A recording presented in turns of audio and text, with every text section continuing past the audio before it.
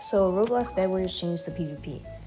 Now they've made the PvP so that it's spam clicking now, which is the best PvP method.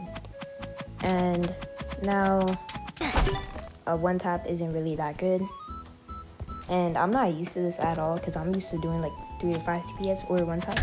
So yeah, in my personal opinion, I feel like the old PvP was it was a bit better because now like I'm really like scared of hackers just like using this.